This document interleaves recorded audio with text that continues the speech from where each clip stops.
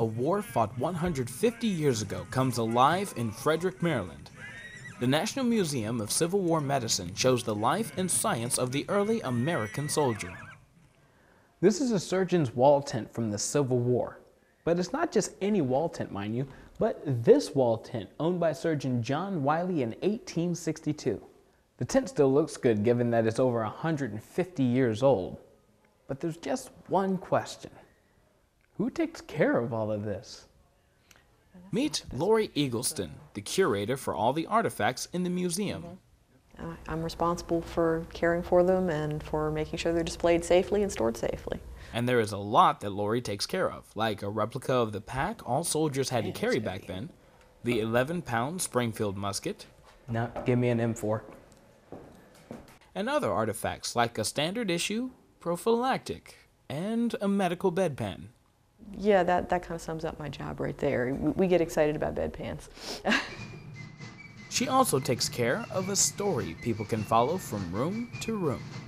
Transcribed letters from Union Private Peleg Bradford, a heavy artillery and infantry soldier from Maine. He writes like most soldiers at the time, homesick, proud, and describing the sickly camp life in Washington, D.C. Dear Father, I've been sick for 10 days with the measles, but I am getting very well now.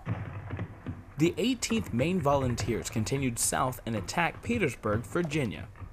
During this battle, Peleg is shot in the knee and taken to a field hospital. When the 18th Maine had to move, Peleg is sent back to Washington, D.C. for more medical treatment. Columbian Hospital, June 23rd. Dear Mother, I am in bad shape now.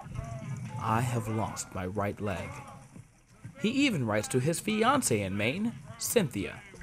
I shall always hold the promise that I made when I was back home, but as I am now, it would be better for you to break that promise, for when I made that promise, I was a whole man, but I am far from it now. Yours forever, Peleg Bradford, Jr. Peleg stays in the hospital on crutches. When the Civil War ended, he receives news from the front. Owen, his youngest brother, died during the siege of Petersburg. He was 16. Peleg is discharged from service and moves back home.